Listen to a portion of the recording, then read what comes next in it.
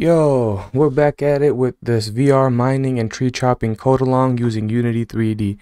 In the last video, we created custom character animations for our character's hand and created a character controller so that these animations can be played in Unity in our game. In this video, we're going to implement character movement and rotation as well as object grabbing. Here you can see us grabbing a pickaxe. Alright, now that the hand grabbing is working, we will add in movement. And movement is actually very easy to do in this. So for movement, all we have to do is go to the XR player, and what we're going to do is add continuous move provider and do action based. And we're going to do continuous turn provider, action based. So for this, we have to give it the forward source for our continuous move provider, and we're going to use the camera for our forward source. Now the camera is a forward source. Now we need to give it for what controller we wanted to control the movement, and we want the left hand to control the movement. We go ahead and put in the reference of the left hand, and the actual input reference is move. So we're gonna click left hand,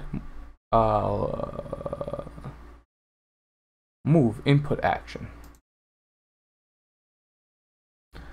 So left hand locomotion move input action for the left hand, and now we look and we're gonna change the speed from 1 to 6.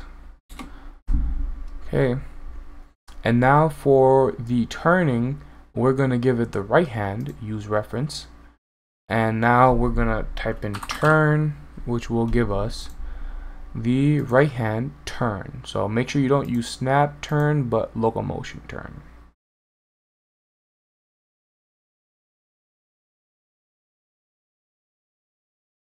Alright, and that should set up our movement. Let's press play and see how that looks.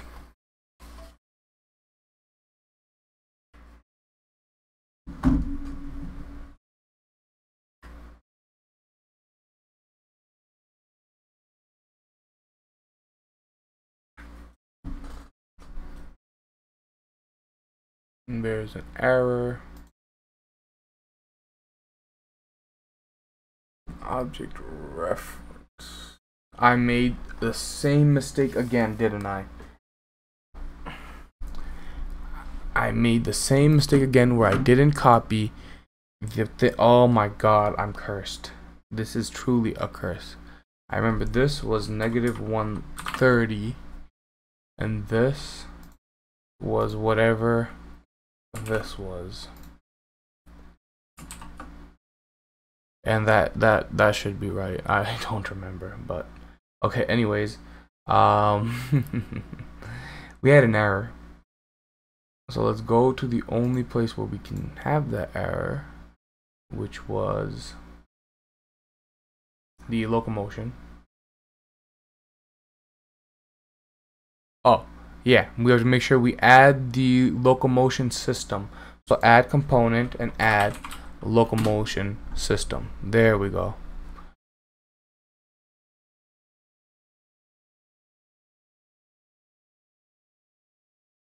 And then for the XR origin, add the player. And now for each of the locomotion systems, we just drag and drop the XR player. There we go. And now we press play. Should be working.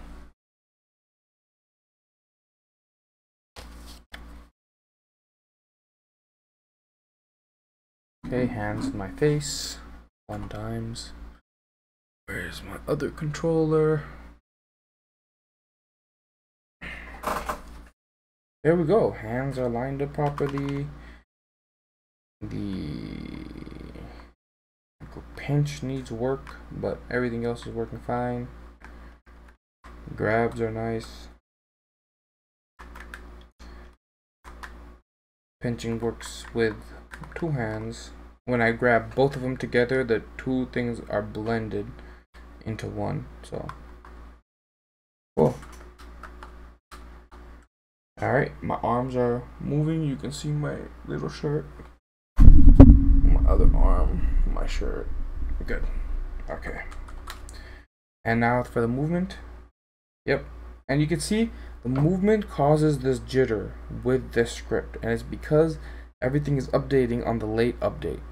We can actually modify his scripts to, one, use lerping and to use better smoothing. Make sure it's always smoothly going to where it needs to be, and two, to use fixed update or another type of or a normal update. All right, so movement, turning is working, forward, back, left, strafing is working. Good. Nice job, you guys. Now let's move on to object grabbing. We're getting really close to the end right here. So to do object grabbing, we have to first create a little table, and do that by, go ahead right here. We're going to create create a 3D cube and reset the position. Move it forward a bit. Perfect. And we'll move it in. Just make a nice, like, thin little table. Well, long. Alright. So that's our table. One thing that's important here is that our character needs to have a character controller. So we'll add a character controller so that we have gravity and other things affecting us. And over here in our continuous movement, or in gravity application mode, we should do immediate. So gravity is always applied, and then we have our character controller, which to see the character controller, we turn gizmos back on for now. I like to position it properly. So one, yeah, perfect. Fits my character pretty nicely. And the radius will make really, really thin. We don't need that much. So we have good amount of reach for our arms to grab everything. And the height, we'll just leave it what it is. So that's fine. Yeah. So the character controller is put in, the table is made, which is just a square. Well, let me create a folder and call it materials.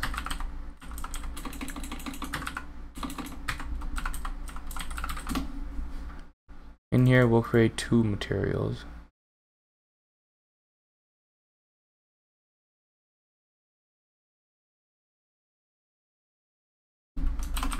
Round, and then another one, table. So for the ground, we'll go ahead and assign to the ground, and we'll change the value to something a little darker and a little bit more brown.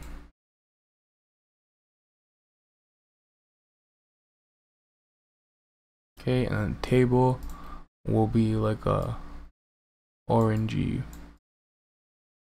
brighter orange. Cool. So we have our table. It's a little small right now. Let's go ahead and make it bigger. Taller, I mean. Okay. So now that that's out of the way, we need to create our grab for our hands and for our objects or whatever. For the object, we're going to create, well, we're going to be creating a two-handed grab. So for the object, we're going to use pre-made assets, and the whole point of this is to create a mining and tree chopping, so we need a pickaxe and a normal axe. So let's go to the asset store and then search online. So here is where you can see right here, this is the set you want to get, the tool set polypack. It's free, so I'll go ahead and search that up, and we'll click install or whatever. I already have it in my asset store, so I can open the package manager,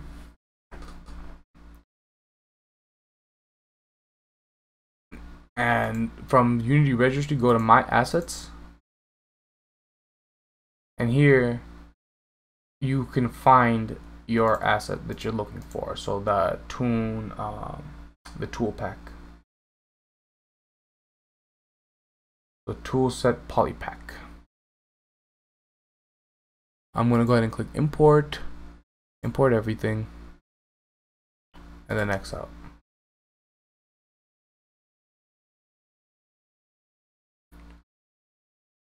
Now we have the polypack going to prefabs.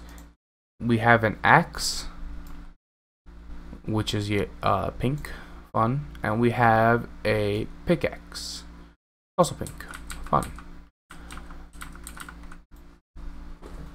Let's fix the materials. So we have 3 materials. For the materials, since we're in the universal render pipeline, we need to make sure our materials are set to that. So for metal, I'm going to go ahead and click the drop down, go to universal render pipeline, and click lit, and do that for all of them really.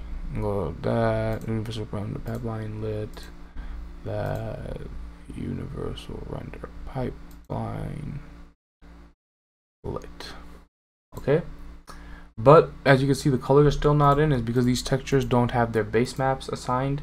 So we want to go to texture and assign the base maps for each of these. So texture, go ahead and put in the base map, and there you see the color is starting to come in. Textures, map,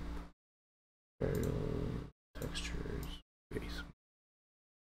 And there we go. We have our 2 tools that we will be using to break these rocks and trees.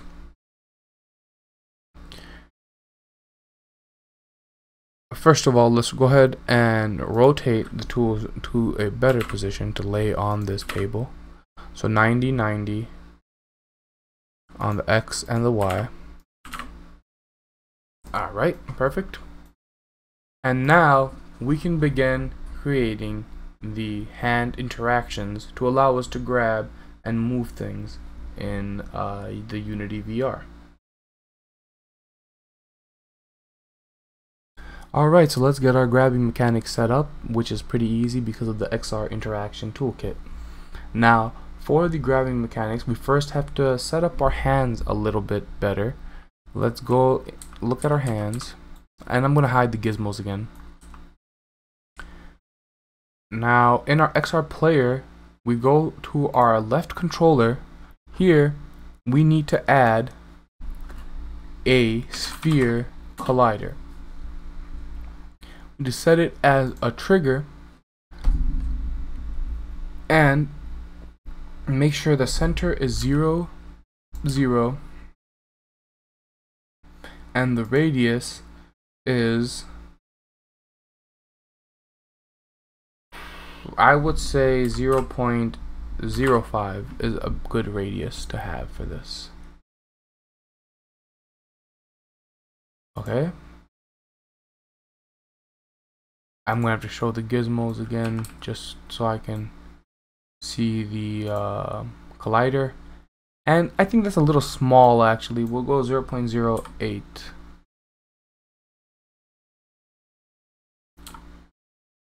Seven. 0.07 is what our collider will be at, and this is actually going to be, make sure the trigger is set as trigger. This is going to be your trigger zone for your grab event, so whatever's inside this trigger zone will be grabbable. And then we're going to do the same thing for the right controller. In fact, we're going to copy this component. I'm going to right controller, add component, sphere collider, and paste component values. And there we go. We have the exact same thing, but for the right controller. So since both of our trigger zones are set up for our grab, now we can add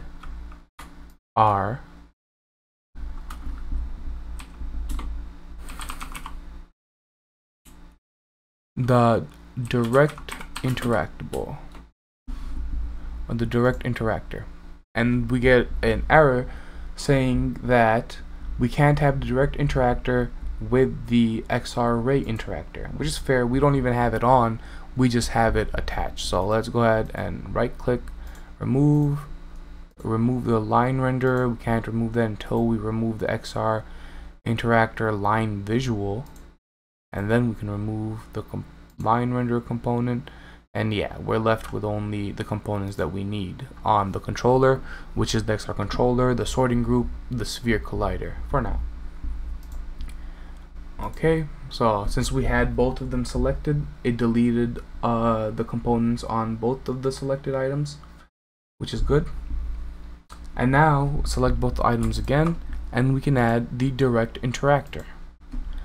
Well, now that we have the direct interactor, this is what will set up the interaction stuff for our hands, at least on the hand side of it. So we have to, on a direct interactor, we need to assign the interaction manager. The interaction manager was created for us when we created the XR origin object. So it should be right somewhere in your scene. Go ahead and drag that onto the XR interaction manager. Interaction layer everything, perfect. The attach transform. And so our attach transform can be left blank and everything else can be left how it is. We might want to change the state change to state, but for right now we just leave it how it is. Okay, so our hand part of it is set up. Now let's set up the part for our axe. So first we'll set up the pickaxe and then we'll set up the normal axe. For the pickaxe, we need to add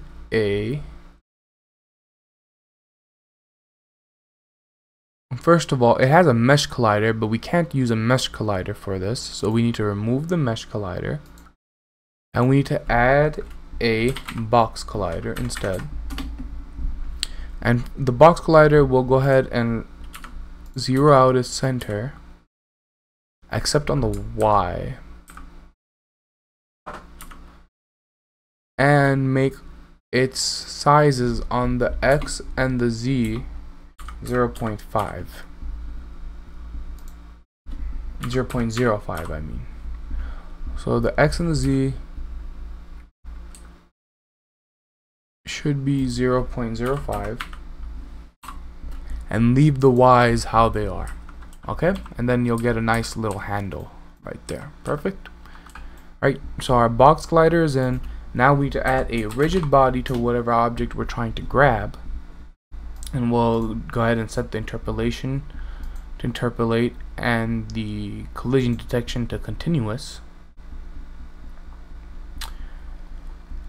And yeah, and now we add a grab interactable, an XR grab interactable onto this axe. Now this is where all the magic happens. We have to assign the XR interaction manager onto the interaction manager slot.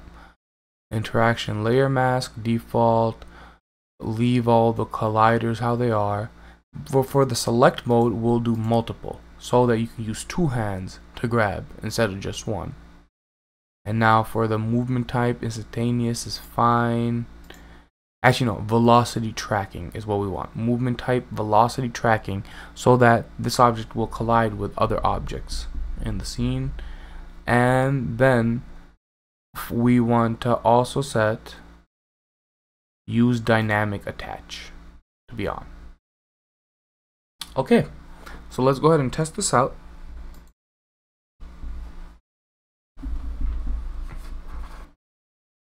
Alright, so let me reset my view.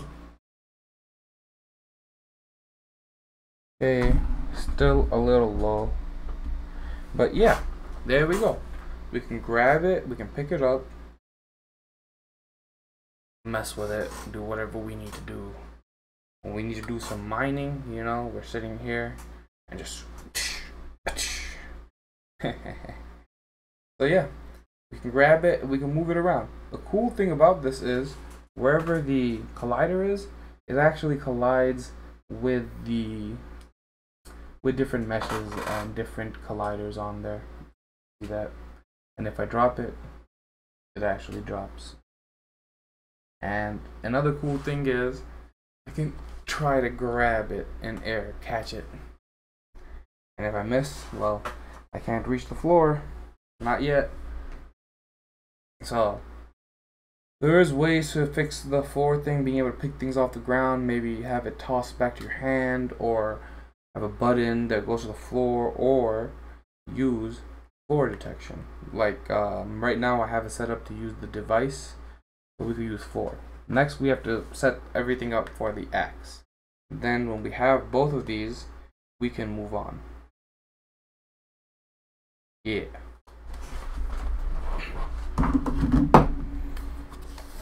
So now to set up the axe is basically the same thing.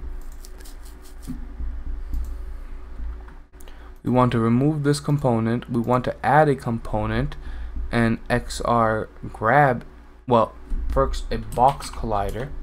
We'll leave the Y's the same. Go ahead and zero out the X's and change the X for the size to 0.05 and the Z for the size to 0.05.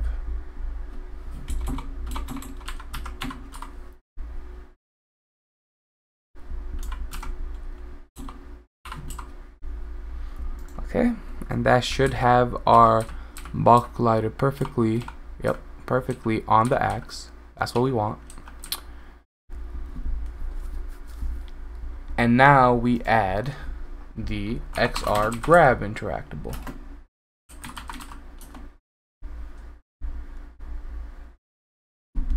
Oh yeah, make sure you add the rigid body. So for the rigid body, we want to do the interpolate and interpolate to interpolate and the collision detection to continuous. And then for the XR grab interactable, go ahead and assign the XR interaction manager.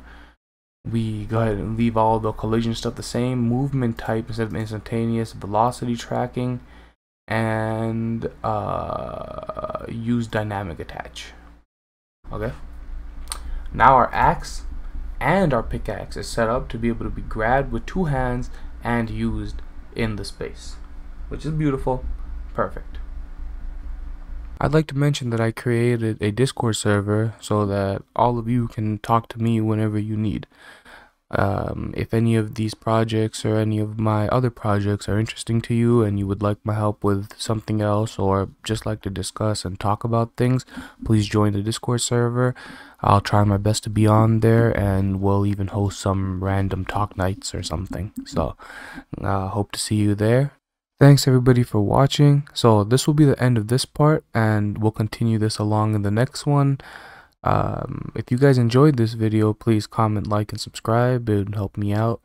And also remember to join the Discord if you're interested in having conversations or listening into some of the talk nights. Have a good one. Goodbye.